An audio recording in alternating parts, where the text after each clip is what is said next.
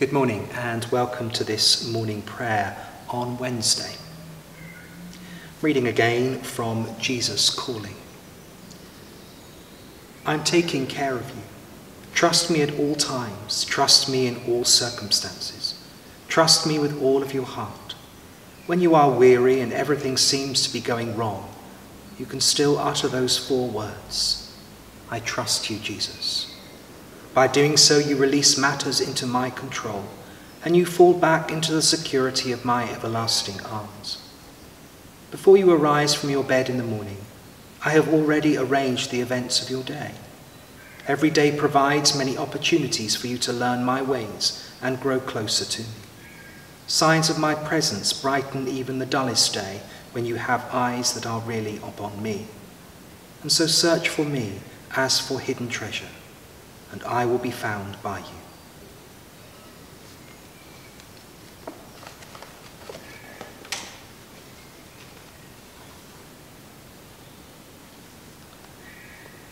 O Lord, open our lips, and our mouth shall proclaim your praise. Blessed are you, Creator of all. To you be praise and glory forever.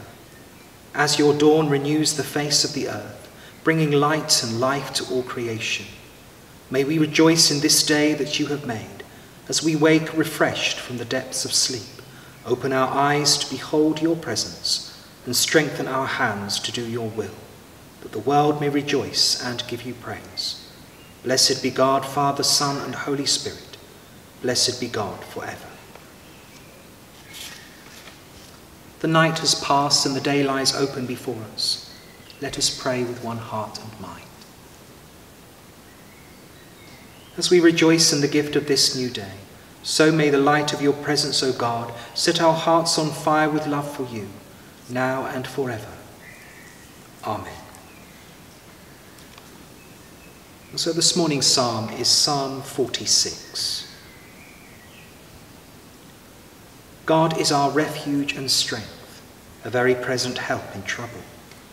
Therefore we will not fear, though the earth be moved, and though the mountains tremble in the heart of the sea, though the waters rage and swell, and though the mountains quake at the towering seas. There is a river whose streams make glad the city of God, the holy place of the dwelling of the Most High. God is in the midst of her, therefore shall she not be removed. God shall help her at the break of day. The nations are in uproar, and the kingdoms are shaken. But God utters his voice, and the earth shall melt away.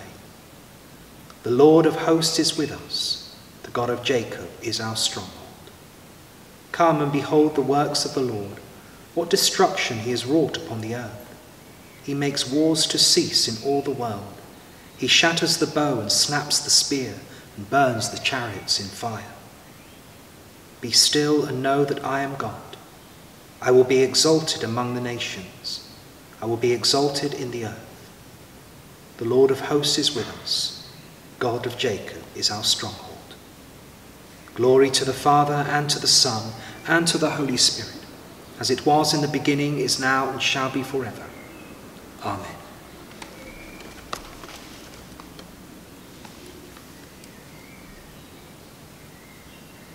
Our first reading is taken from the book of Genesis, chapter 6, beginning at verse 11.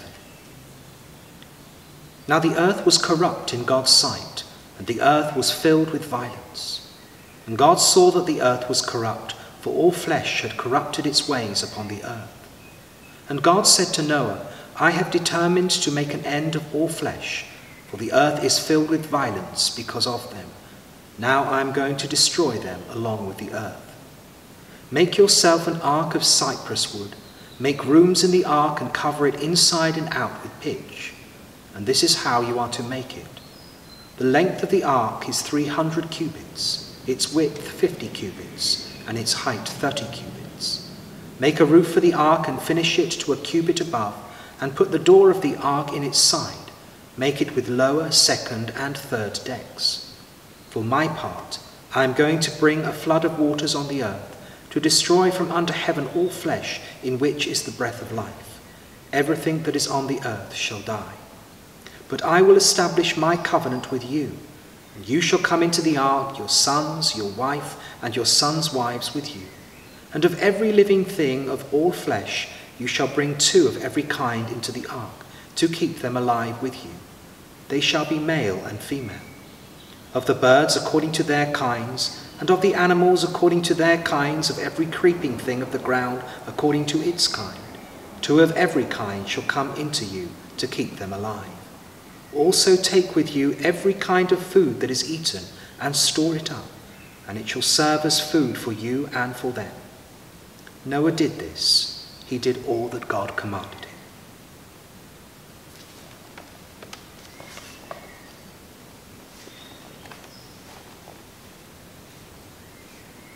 Return to the Lord, who will have mercy, to our God, who will richly pardon. Seek the Lord while he may be found. Call upon him while he is near. Let the wicked abandon their ways, and the unrighteous their thoughts. Return to the Lord, who will have mercy, to our God, who will richly pardon. For my thoughts are not your thoughts, neither are your ways my ways, says the Lord. For as the heavens are higher than the earth, so are my ways higher than your ways, and my thoughts than your thoughts.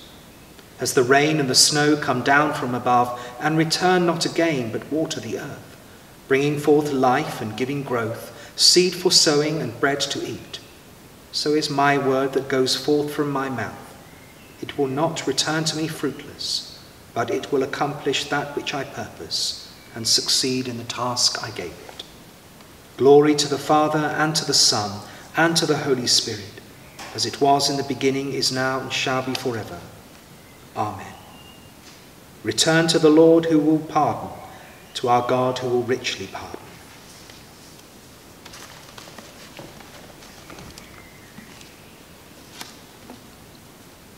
Our second reading is taken from Paul's letter to the Ephesians, chapter 6, beginning at verse 10. Finally, be strong in the Lord and in the strength of his power. Put on the whole armour of God, so that you may be able to stand against the wiles of the devil. For our struggle is not against enemies of blood and flesh, but against the rulers, against the authorities, against the cosmic powers of this present darkness, against the spiritual forces of evil in the heavenly places.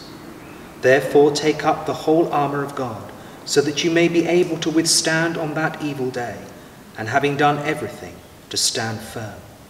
Stand therefore and fasten the belt of truth around your waist, and put on the breastplate of righteousness. As shoes for your feet, put on whatever will make you ready to proclaim the gospel of peace. With all these, take the shield of faith, with which you will be able to quench all the flaming arrows of the evil one. Take the helmet of salvation and the sword of the Spirit, which is the word of God. Pray in the Spirit at all times, in every prayer and supplication. To that end, keep alert and always persevere in prayers for all the saints.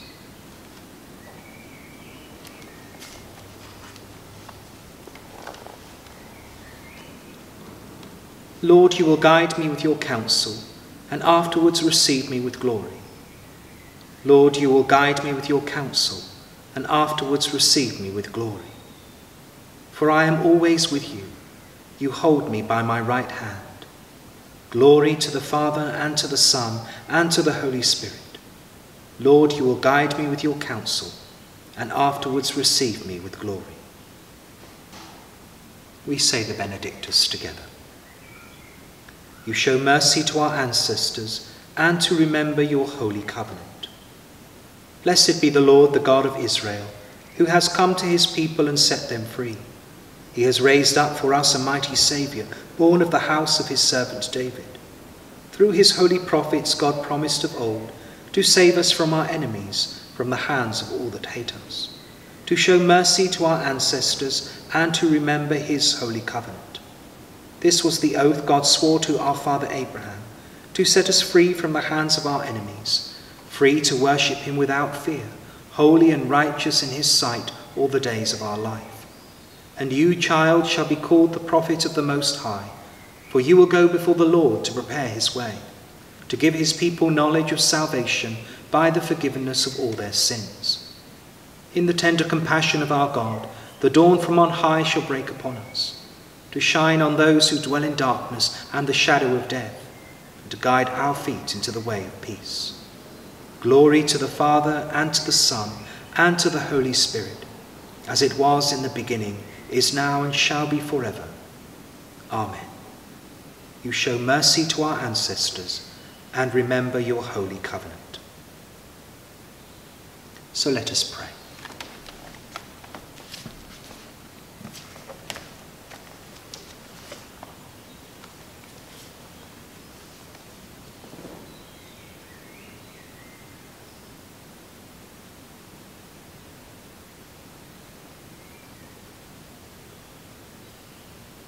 Lord, you have promised to be with us always. And so wherever we are, Lord, we bring to you our requests. We bring to you our fears and our anxieties. We bring to you our fractured world, the hungry, the homeless, victims of famine, disaster, war, or oppression. Those who are denied not just the bare essentials of life, but also the resources and opportunity to work for change.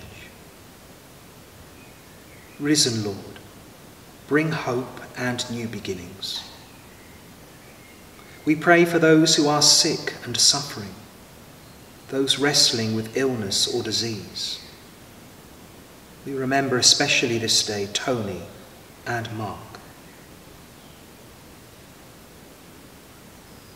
We pray for those who have lost loved ones, those who are at this time unable to gather for funerals. We pray for those whose lives have been blighted by any form of evil, victims of violence, war, and terrorism. We pray for communities and society as a whole, those who face the loss of jobs, people who face the loss of livelihoods and homes. Risen Lord, bring hope and new beginnings. We pray for this planet that you had given to us, once seeming so solid and secure, but exposed now as all too vulnerable.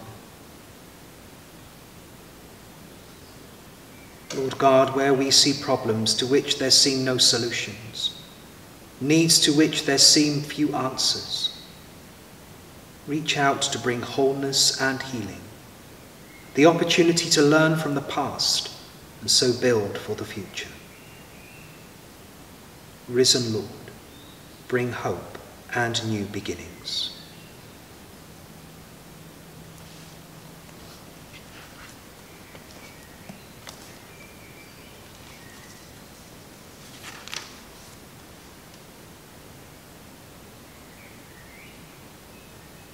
Almighty and everlasting God, we thank you that you have brought us safely to the beginning of this day. Keep us from falling into sin or running into danger. Order us in all our doings and guide us to do always what is righteous in your sight. Through Jesus Christ our Lord. Amen. So let us pray with confidence as our Saviour has taught us. Our Father, who art in heaven, hallowed be thy name. Thy kingdom come, thy will be done on earth as it is in heaven. Give us this day our daily bread, and forgive us our trespasses, as we forgive those who trespass against us. And lead us not into temptation, but deliver us from evil. For thine is the kingdom, the power and the glory, for ever and ever. Amen.